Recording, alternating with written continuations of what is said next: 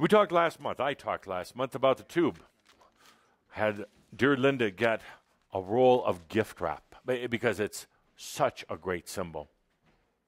You're in the tube. You're living in the tube. The tube is very linear. As I said last month, you're living in this tube, and what do you see? Ugly cardboard, kind of grayish brown, drab, not very inspired. This tube represents the path, as you can see in here, a path of your life, a path of your karma, your ancestors. The path of mass consciousness is sending you down the tube.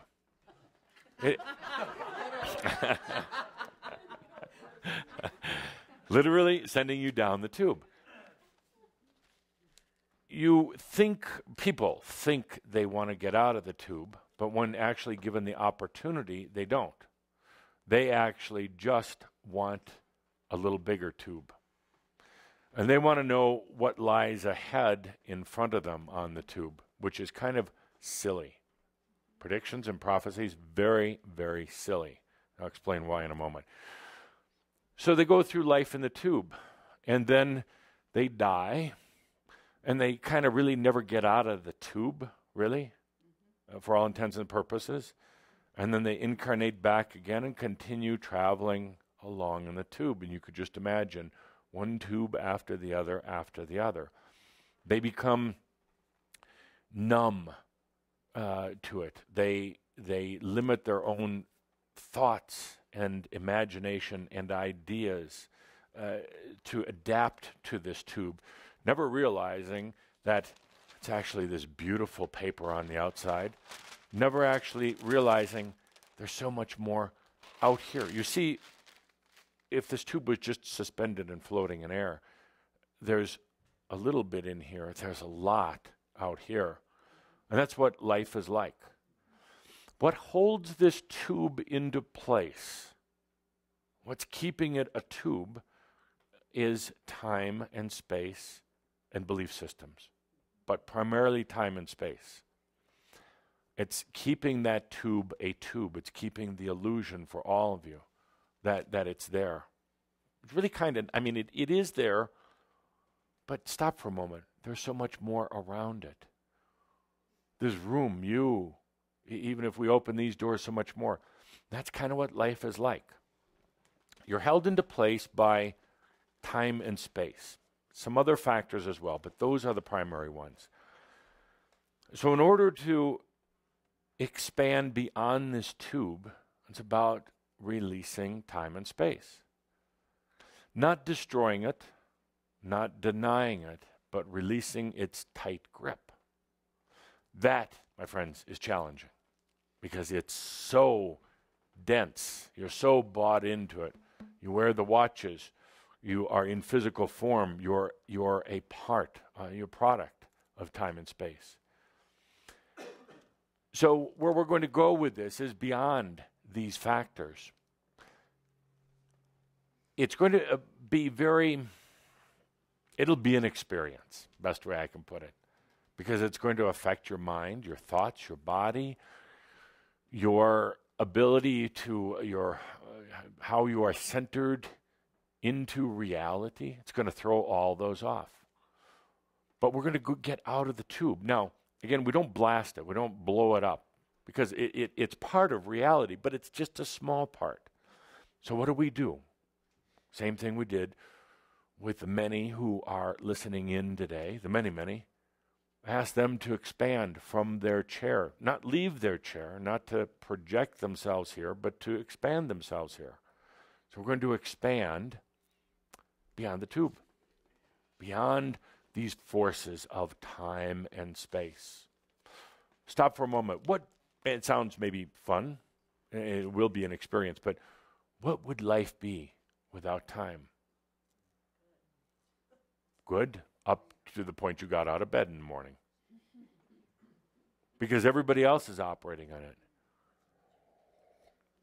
And they don't like when you're late for appointments.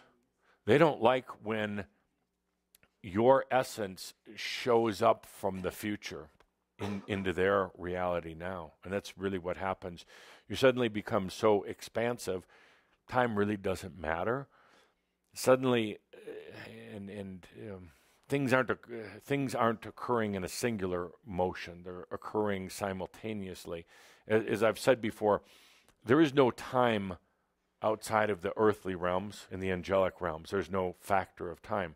There is the evolution of experience, a progression of experience, but it's not necessarily a linear progression. It's the evolution of experience. So, what else when you go beyond time? What is that? What is that like? What are the human concerns about going beyond time? Pardon? Confusing, very, very confusing. You have your biorhythms set to time. You have the day, the night, the light, the dark. It's in the tube. It was stuffed in the tube. And all these characteristics. So you go beyond time, and it's very disorienting, extremely. And what happens when things get disoriented for the average human? Written on the other page. When things are disoriented. That's partly true. Psychotropic drugs, fear, loss of identity. Loss of identity. When you become woozy, as some of you have experienced, suddenly you feel very dizzy. What do you try to do? Get back into the identity. Get back into time and space. Get back to the old you.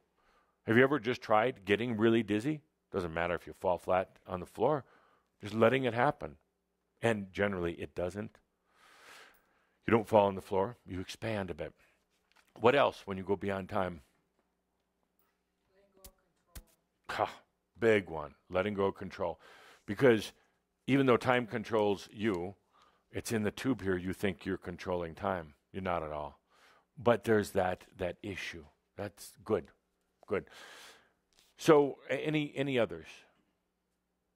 Any other issues? What happens if you let go of time? Nothing will make sense anymore. It's the confusing thing. It's the mental loss of control. It just doesn't make sense anymore. So it takes a bold human to go beyond time. It is not a attribute that you have to fight. You do not have to break out of time. You expand through time. You don't have to conquer time. Those ways of the old mystery schools are old. There's a lot of work in the mystery schools and a lot of the retreats that were done to conquer certain things. But time does not need to be conquered. Time needs to be accepted within its parameters with the understanding that there is so much more out there. Timeless reality is kind of fun.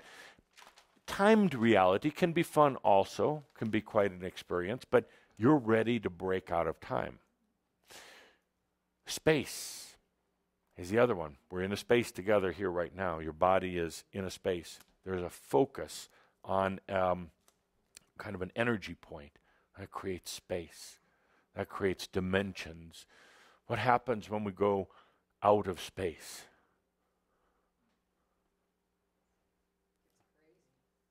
Again, confusing, absolutely, absolutely. Fear of physical annihilation. Fear that you're going to... Yes, timed just right. Space. When you lose control of space, I tell you, the biggest fear that I've seen with the ones that I've worked with, it leaves you vulnerable to interdimensional spooks. You're in a space right now. I wouldn't say it's safe, but it's safer than being without space. You know how to manage it, kind of control it and maneuver it. But suddenly you're without space. Suddenly you're in this foreign environment, and there is a concern that evil is going to overcome you, dark forces, demons, bad beings, and more so than ever, your beings, your demons. See, in this space, in the tube here, you can kind of manage your demons. because they're kind of floating around out here, or so you think. So you can kind of manage them, but the moment you go beyond space, suddenly you're in that same big pool with them, that same grand dimension. So there's a lot of concerns, a lot of issues about going out of the tube, going beyond. But I think you're ready for it. Let's give it a try. Let's give it a try. Now, we'll keep it very simple. It's about first making a choice, and if you don't want to try it, don't. You can do it later, next lifetime. And it's about realizing actually that you are safe. You are. It's about taking a deep breath from this moment and expanding, just expanding out of the tube, not expanding the tube. That's what humans want. That list we did before, humans just want to make this a little prettier, a little bigger, a little less pain in the tube, but they still want the tube, you see. Shaumbra thinks they want to get out of the tube, but they don't know what the hell the tube is, or why it's there, or how to get out. So they kind of carry that tube around the whole time, and they dream of getting out of it, but they really don't, you see. So they're dreaming from within the tube. And that has a value, actually. It's brought us to this point. But let's try getting out of it.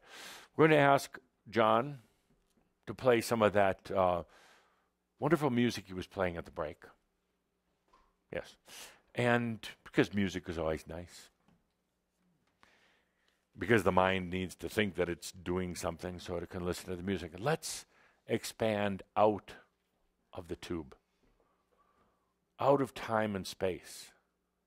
The elements that are really holding you in. Yes, belief systems too, and all the rest of that, but the attributes of time and space keeping you in here. Let's expand outside. So take a deep breath. A little bit of music.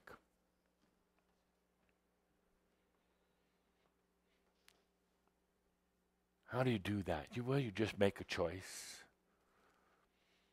Maybe feel yourself floating.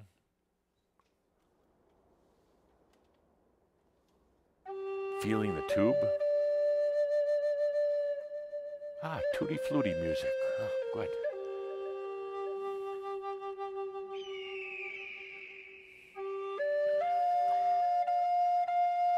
So, time and space, concepts that you've agreed to,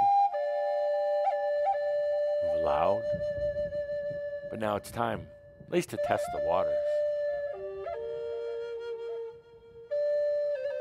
At least to feel what it's like outside of this tube.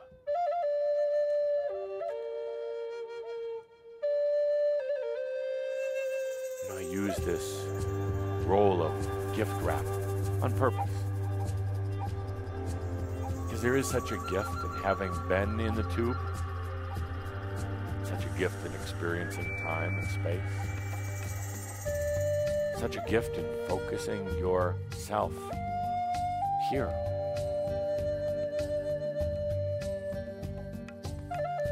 It's also a gift to be able to go beyond that when you choose. When you choose, at will. At will, being in time and space. At will, being beyond.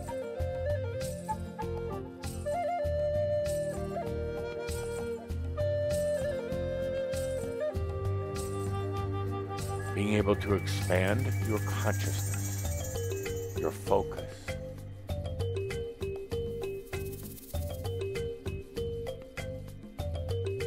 Giving yourself freedom, actually.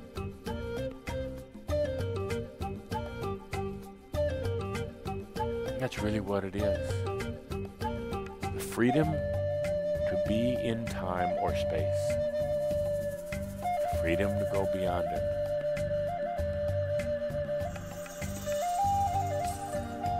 Freedom to choose any energies anytime you want.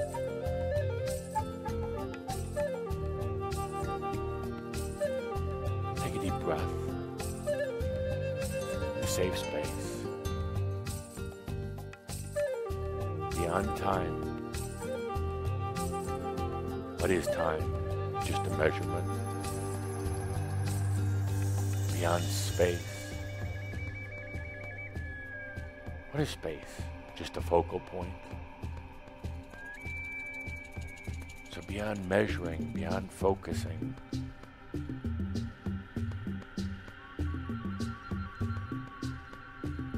I do this with you today because this divine, the soul, it is timeless, it is spaceless, it is truly free. And by doing this, expanding outside of the tube, you can start experiencing yourself as your soul. Going beyond experiencing yourself as just a human. And we do this simple, take a deep breath, take a deep breath. When we do this simple exercise, it allows you to really feel as the soul feels. You know what it's like to feel as the human feels. But beyond time and space is as the soul feels. Take a deep breath. Such freedom. Such insights into your soul.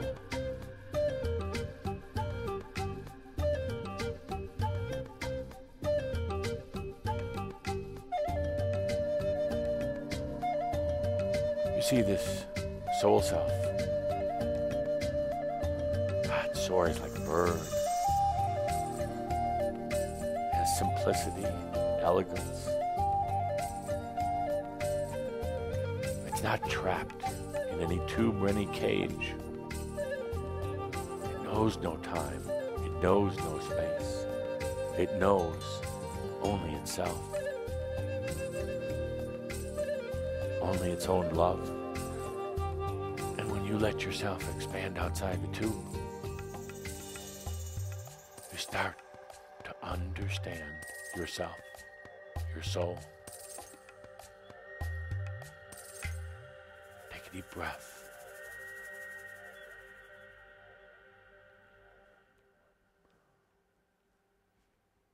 Keep breathing deeply.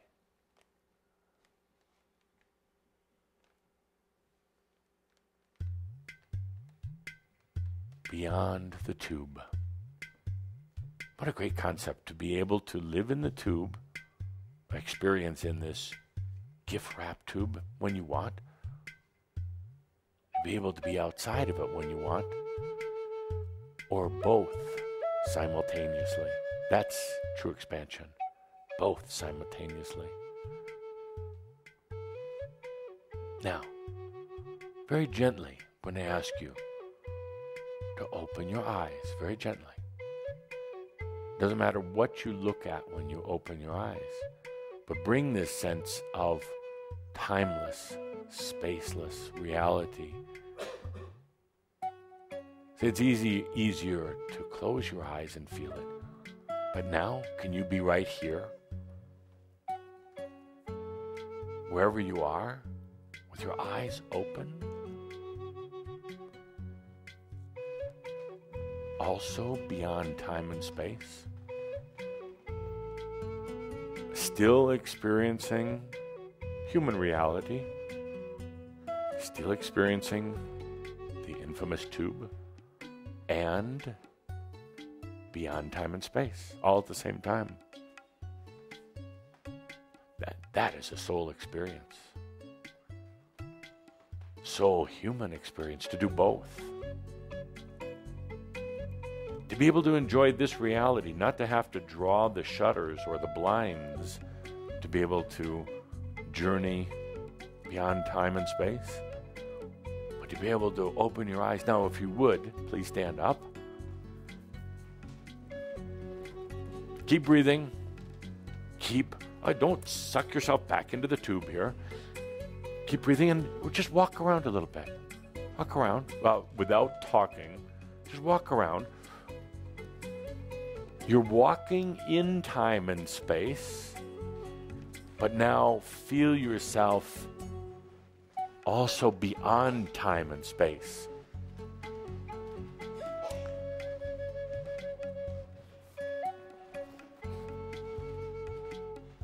See, now get used to it. Eyes open. You're walking around. You feel the reality of the tube. It's all around. You're no denying it. But there's also this timeless, spaceless reality. You can see colors. You're maneuvering so you don't bump into others. It's okay if you do, by the way. But you're doing all the tubey kind of things. But yet, you're letting yourself kind of stay expanded beyond the tube.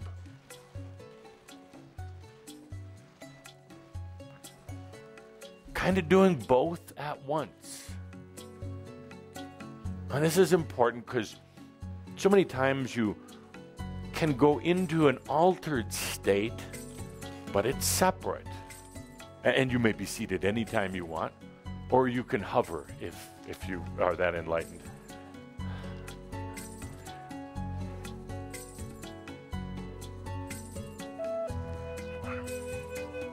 Okay, thank you. Thank you. Just a simple, very simple, quick, practical exercise. And if you're saying to yourself, well, I didn't really feel anything, just take a deep breath. You did, you just don't know how to figure it out yet. You don't know what it is you experienced. But try this. Just be playful with it. Try it. Continue doing it at home.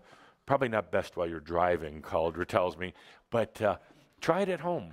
And it's the integrating in the tube, beyond the tube, all at the same time. Being human, being spirit. All together. Not separating it anymore.